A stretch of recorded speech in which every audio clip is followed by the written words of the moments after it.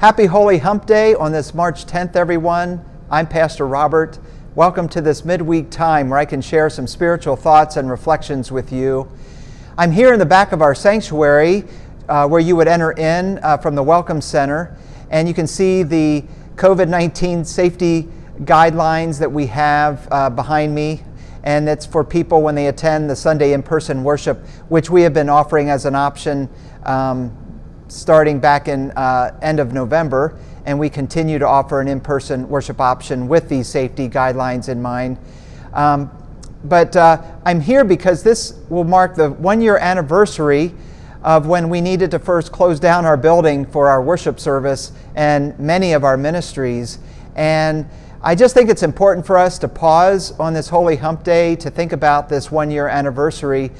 I do remember when it was a Thursday night of that week a year ago when I got an email from Bishop Palmer along with other pastors in the conference, West Ohio Conference, stating that because of the coronavirus, it would be important for our churches to not have an in-person worship service on Sunday and to close down our building, and which I think most of our churches did that. And I remember feeling very anxious about it because, first of all, we needed to get word out to everybody that we were not going to have the building open on Sunday, and also to get the word out of how we would conduct worship without being able to come together in person for worship. And so I remember I recorded my video, maybe it was the next day, I think it was on Friday. I recorded my video and then posted that on my Nikos weblog along with some other parts of the worship service. And that's how we worshiped on that Sunday 1 year ago. And I think it just reminded us that even without the church building, we are still the church. And that's kind of been our motto this year, that we are still the church with or without the building. And so I want you to know that I'll be sending a congregational letter out this upcoming week that commemorates this one-year anniversary. And it's a way for me to thank you as the congregation for being so faithful and persistent over these past 12 months. You know, it's been amazing how we have still been the church, and we've been able to still be involved in ministry, even though we have not been able to be together in person in many different ways like we have been able to do in the past. And so I just want to thank you for being an awesome congregation, and to just trust us in the leadership of the church as we have been maneuvering through this year to be able to offer whatever ministries we can offer, but also while remaining safe and being careful to not spread the virus here through our congregation. So thank you for that. And in the letter that I'm sending out, in addition to thanking all of you on this one-year anniversary, we are letting you know about the Holy Week service that we'll have on Monday, Thursday. That will be a pre-recorded service. And so you'll get that information in the mail this week. Also, we're going to offer an online Zoom Thirst Zoom online event, which will be held on Thursday, March 18th at 6:30 in the evening, and it will be an hour long. And if you remember, before we had the coronavirus, when the church building was still open, we were offering these thirst events that started with a covered dish, and then we would have somebody in the church offer their testimony, their faith journey, and then provide a time for question and answers at the end of that. And it was just 1 hour long, and it was just a great way to get to know other church members better because we don't often get to hear each other's faith journeys. And so we're going to have someone share their faith journey. It's going to happen to be my home pastor. And so my home pastor, who helped me to hear God's calling to enter into the pastoral ministry, he will be sharing with us at that Thirst event through Zoom on Thursday, March 18th at 6:30. And you can sign up for that so that you can get an invitation to be part of that Zoom online gathering. So look for that in the mail.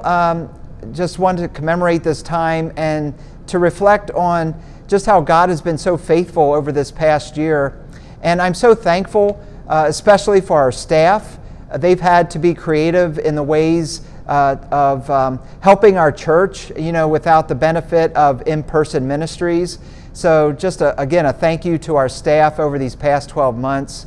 And also a big thank you to ministry team leaders in our church who have found creative ways to continue ministries, like having online Zoom small groups, Bible studies, connecting with children through Zoom and other creative ways, Monday lunch that we provide curbside meals.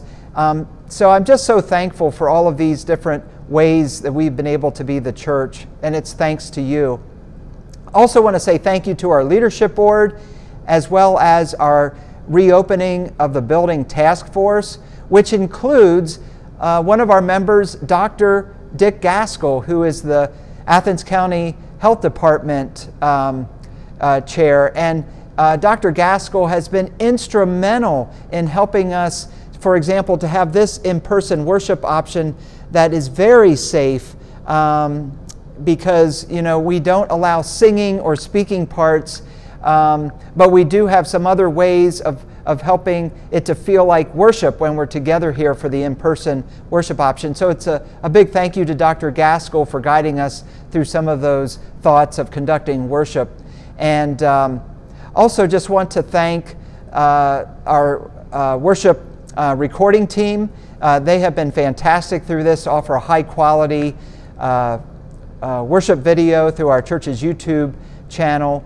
That's something that we will continue to do even after we get past the challenge of COVID-19. So I just want to again just say thank you and look for that letter in the mail. This Sunday we're going to have our 10:30 in-person worship service, as well as the online worship on our church's YouTube channel. We're going through these wilderness challenges. So for this Sunday, it's going to be the challenge of our healing. And we all know that healing relates to not just physical healing, but can relate to emotional healing and spiritual healing, all kinds of healing. And so we're going to look at that challenge for this upcoming Sunday based on the appointed scripture readings. So please join us for worship this Sunday. And then I also want to offer this prayer in closing on this Holy Hump Day as we think about the one-year anniversary of when we first needed to close our building. So let us pray. Gracious God, I thank you that I am sitting here at the threshold of our sanctuary, this beautiful building that means so much to us. And we know that the church is not the building, it is the people. But we also know how important it is to have this holy space to be your people. I thank you for the congregation that has been able to be so patient and steadfast, creative and faithful during these past 12 months. We look back on these 12 months and we thank you for guiding and directing us. And we look forward to that time when we will be able to overcome this coronavirus challenge.